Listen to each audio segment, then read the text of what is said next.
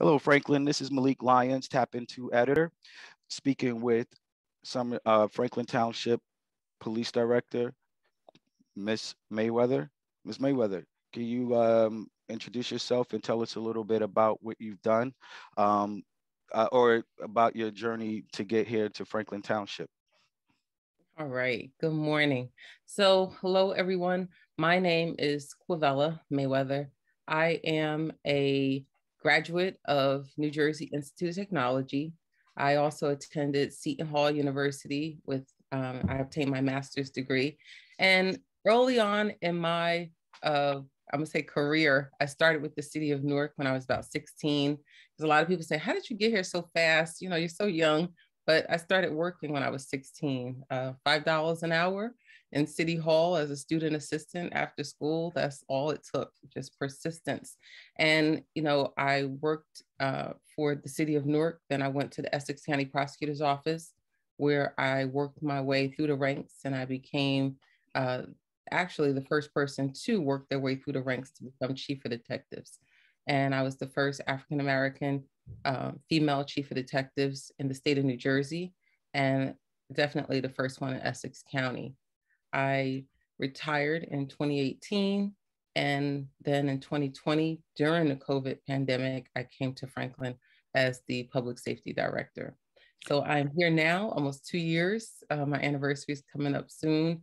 And, it's been a great experience. I can say, everyone has, welcomed me, taking the time to come out, meet me where we could. I mean, during COVID, it was a little difficult, but during our Tuesday night talks and our other events, it's been great. And I'm also now a Franklin Township resident.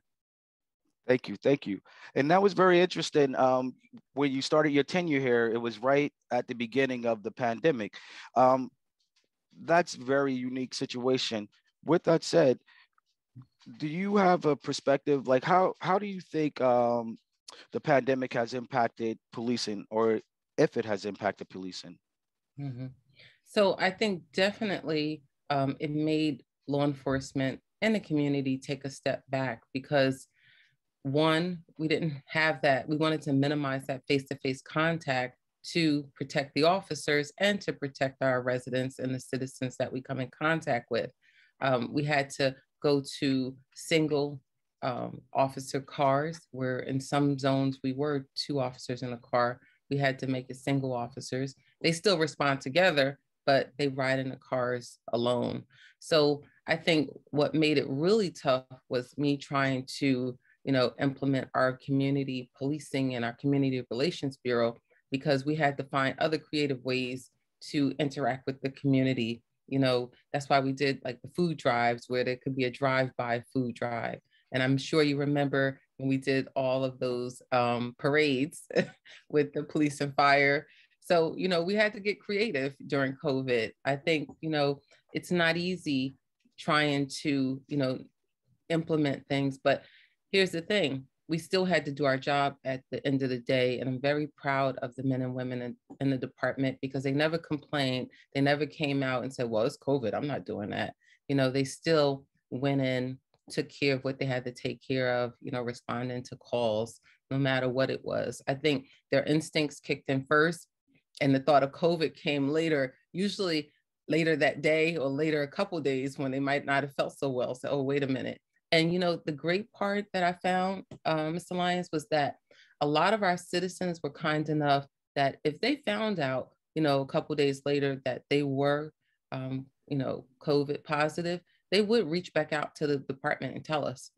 So we were able to test our officers and prevent the spread. So that was awesome. So, I think COVID, a lot of people complain about, what we had to do during this pandemic, but I saw another side of, the community also, because they definitely worked with us in terms of that. It's fantastic. And one of the things that you mentioned was the Community Relations Bureau. That started right at the start of the pandemic as well.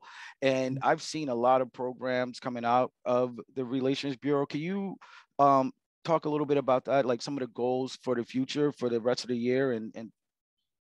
So it's funny you say that. So during COVID, Captain Hebon, Sean Hebon, he's one of the captains in the department. He came to me, director, what do you think we can do? And, it's always dicey dealing with COVID. So you don't want to put anyone at risk, not the officers, not our citizens that are participating. So what we did was he came to me with, we had the Citizen Academy, which is still going on. We do it virtually. Some of the activities the participants were able to come in for in small groups. We switched, should be a live class because you take them on tours of the police department and things like that. And, we've done some tours. We've kind of sped through the police department to show them what's what, but we kept that going. Franklin Fit, that became also one of our programs. And we said, well, it's outside because we started it when the weather was nice. So we were able to continue that until it started getting dark too early and started getting too chilly. And then luckily, our youth center, we were able to use that because it's a bigger space and it's open and the numbers were down. So we adjust. We're coming up with another program, Franklin Cops and the Autism Community Networking event. So what we have is, you can register for a tour of the police department or our community relations bureau.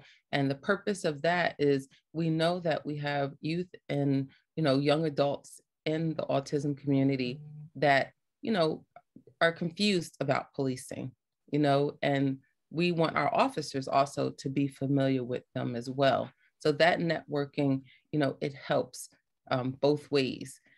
We working with one of our residents, and I'm sorry, if she's listening, I can't remember her name right now, to come up with, she has a bumper sticker so that first responders know that there's someone that may be in that vehicle that has autism. So if something happens to the parent or if the child or young adult is driving and they're not responding in a, way that, the officer or the EMS worker or might not expect, they see that bumper sticker and recognize, oh, okay, this might be that type of situation and know how to adjust.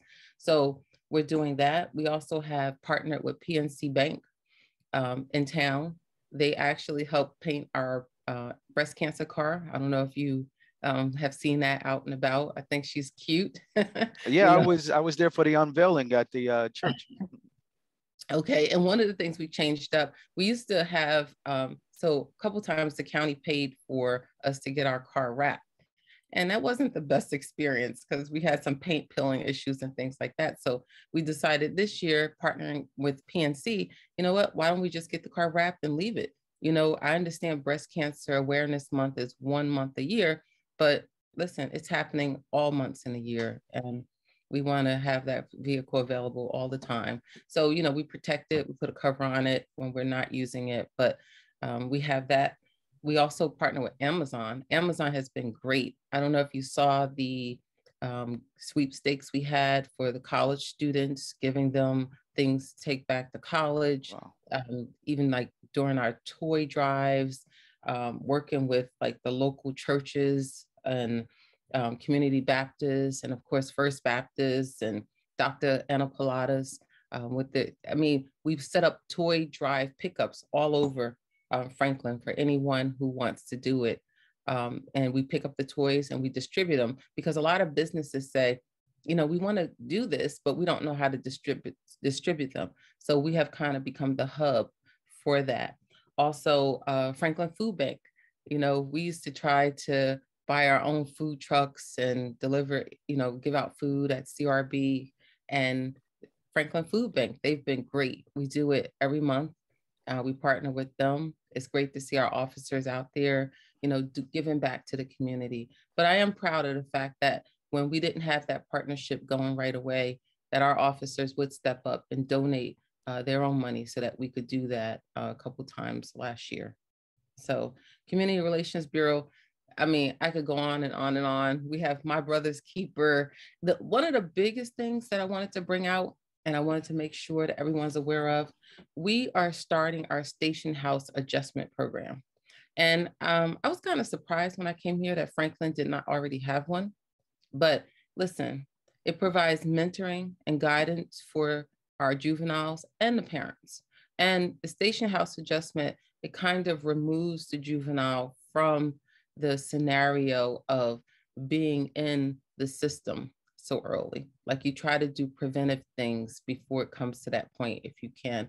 And, youth that are heading down the wrong path, I think sometimes that one experience helps. It helps them recognize that this isn't what I want to do. This isn't what I want to get involved with.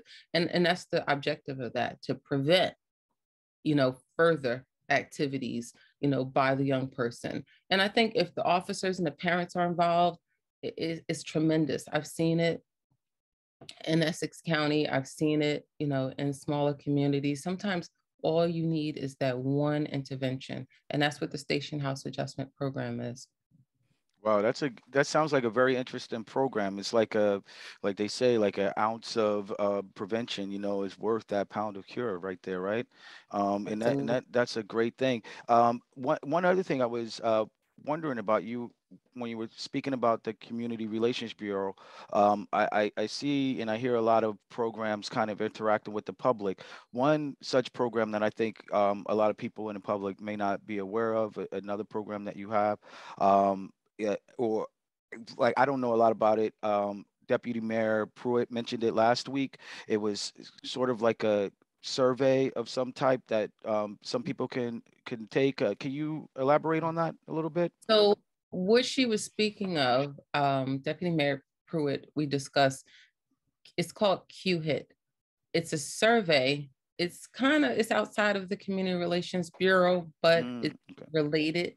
What happens is, starting next month, after you interact with the police, we're not going to do it that day. You're not going to get it that night, because we know, listen, it's like by the time, if you're involved in an incident, police have been to your home, or you've, interacted with the police, you might not want to do it right then and there. So a couple of days later, you'll receive, and they'll explain this to you, you'll receive an email or a text, which leads you to this survey where you actually rate what your interaction was with the police. I don't know if you've had furniture delivered recently or any type of delivery, as soon as they leave, they text you a survey and they want to hear feedback. And that's what I want. I want feedback. I want feedback from the community about how was your service with the police officers, because what we're expecting is everyone to give the same service that, we expect and that the residents deserve. Let's face it, policing is not what it used to be. It's not. It really isn't. Very interesting program. And speaking of different programs that are launching sometime next month, it was also announced at last week's council meeting um, that there will be body cams for the police department. Can you discuss that a little bit, please? So, as you may know, the Attorney General mandated that law enforcement have body cams in 2022. So we talked about things that have impacted COVID. Obviously, that's one of them. Believe it or not, we had vendors in our department come, I guess they were coming from Arizona. I can't remember what state it was, but they came to our department and they wind up being COVID positive, which exposed some of our officers that were with them. So, we kept hitting roadblocks in terms of different things and doing this. But with New Jersey being the state that said everyone has to have body cams, you could see the type of demand that it put on these companies as well. So we finally started our training January 24th. That's when we were on the calendar with the body cam company. And right now we are in a testing phase. We have officers who are wearing the body cams, and we anticipate in about 2 weeks, everyone will have the body cams on. We just want to make sure they've had the classroom training. We want to make sure that everyone gets a chance to kind of get a test run through on a day, just to make sure they know how to operate them, because we don't want anyone to say, well, I wasn't sure, I wasn't this. We just want to make sure that our officers have a fair chance to learn how to use the technology. It's not hard, but you know how things are. It's not the equipment itself, turning on, off. It's the matter of when must they turn it on and off, and how if a citizen says, I don't want to be recorded, whether or not they have to turn it on and off. So it's some decision making. So it's kind of like firearm simulator training. It's, you get a practical experience with it doing that. You can't do that with the body cam. So we just kind of we don't have a simulator. So we have to put it on the officers and let them have a chance to test them out during their shifts. So I think it's going to be great. Listen, one of the things about the cameras, video does not lie. I think we all act better on video. Like right Very now. true. All right, right now I'm not going to eat my breakfast because I'm on video. Very true. Very true. Don't want to be caught chewing or picking your teeth. So, but it is. I think, for the community and for the officers, everyone acts better. We always did have video on the cars, but as you know, if you park the car and you have to go inside somewhere, then the officer is basically just working off the audio. So the cameras help. So we always had something, but this just enhances it. Yeah, the audio is really rough. I just saw a recent audio video, like dashboard cam video, and it was really rough to see stuff. Or yeah, you couldn't see anything. One of my last questions. How how do like local ordinances that are different or local laws differ from neighboring towns impact policing? For example, like most recently we had like a mask mandate, and other towns nearby didn't have that, and I know moving forward, once things are more finalized in the community, cannabis laws will be different from town to town. How does that impact, or if it even does impact, policing? So let me say this, in terms of cannabis, I mean, definitely the laws are the same throughout New Jersey, but some townships are opting out of letting it be sold recreationally in their towns. That doesn't really impact us that much.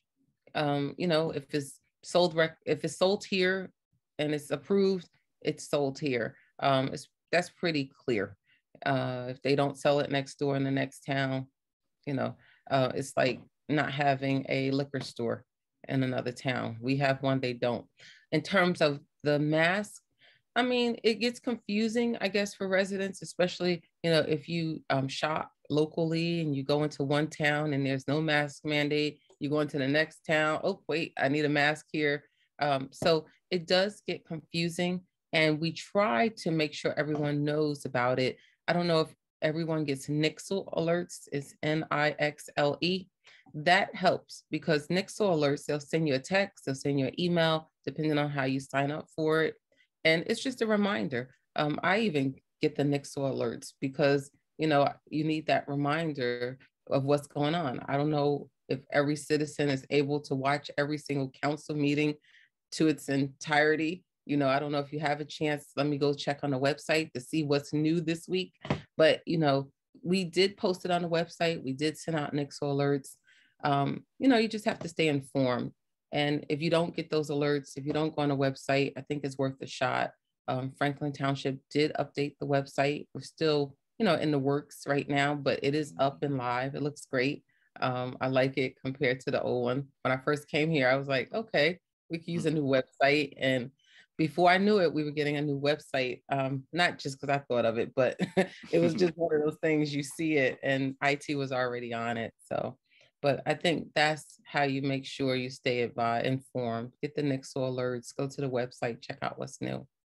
Great. One final question.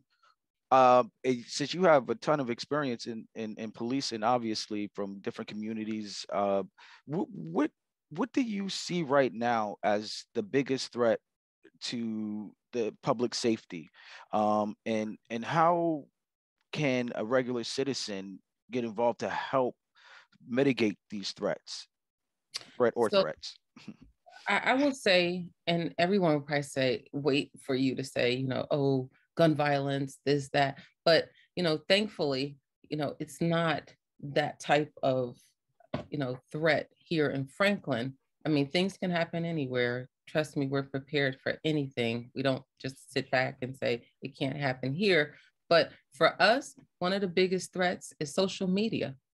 A lot of our crimes emanate from social media, from kids learning and doing and, repeating things that they see on TikTok or Facebook or Instagram. Trust me, we've had thefts, where people try to sell things through social media. They're robbed.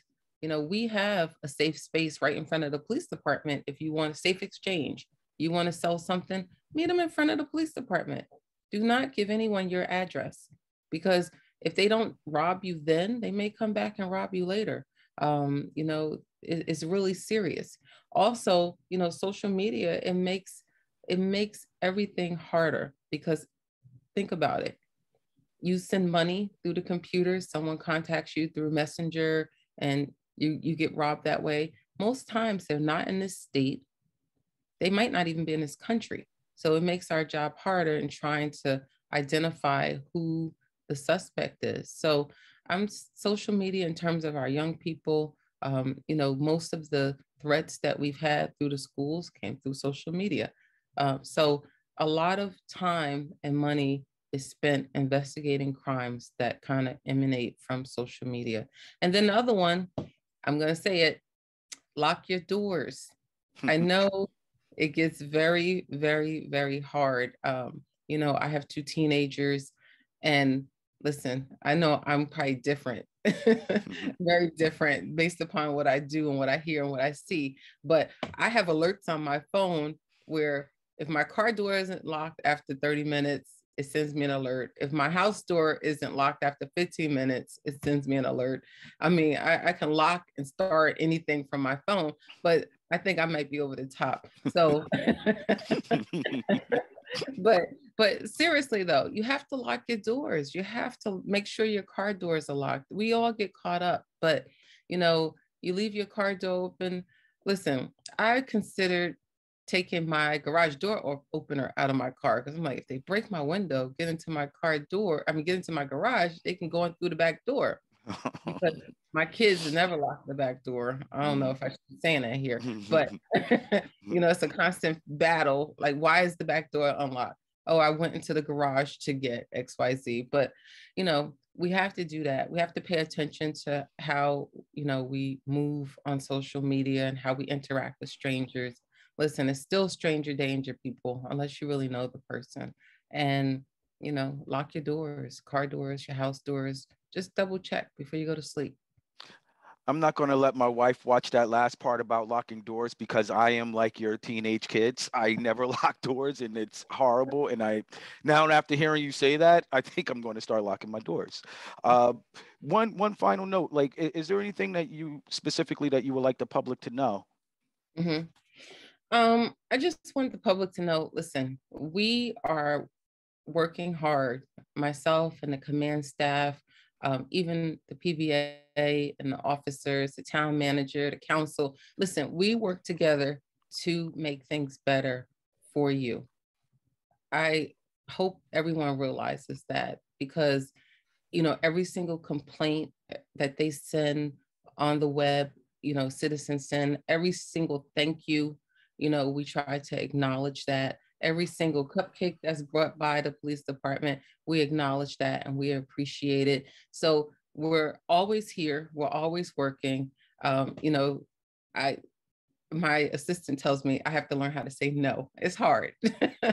It's hard because, that one no might have been that opportunity to, sway someone about their opinion of the police department, to, impress that kid to the point where, maybe they want to go into law enforcement, or maybe they change their perspective about policing. So I try to make sure I stay out there. I try to make sure I stay engaged with the AG's office, Attorney General's office, and the prosecutor's office, because they're our partners. And without those entities, Franklin, our wheels would just stop spinning if we didn't keep our partnerships going.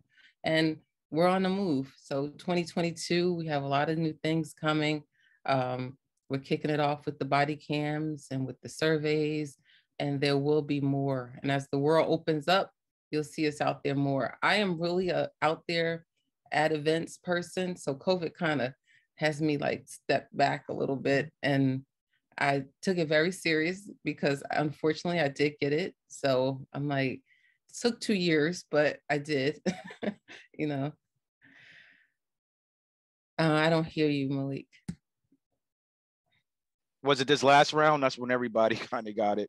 Last round, and my boss will tell you I was really upset about it. like, no, I did everything. No, but that one was just inevitable. And it spread through our department. And I'll tell you this, we didn't miss a beat, because what we did was, when we were down 25 officers or so, we just took other officers from different units, and they didn't complain. They went to patrol and they helped out wherever they could. So just know that we are here and we care about all of the residents, no matter which area you're in. During our Facebook post yesterday, I read some rhetoric about, our officers don't patrol here or there. Listen, I look at the map of where our officers are every day. Officers are required to drive through streets and areas. They may not hit an exact street, but they're in that area every single day. Franklin, if you didn't know, is almost 50 square miles. And we have anywhere from 6 to about 15 cars out at one time during different periods of the day. And that's not including the supervisors and myself who rides around. So listen, we're paying attention.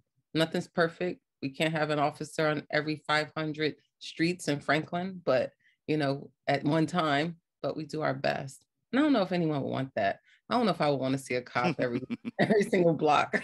I think we're living in a military state, you know what I mean? But we're here. We're here if you need us. Thank you so much for your time, Director. Anytime.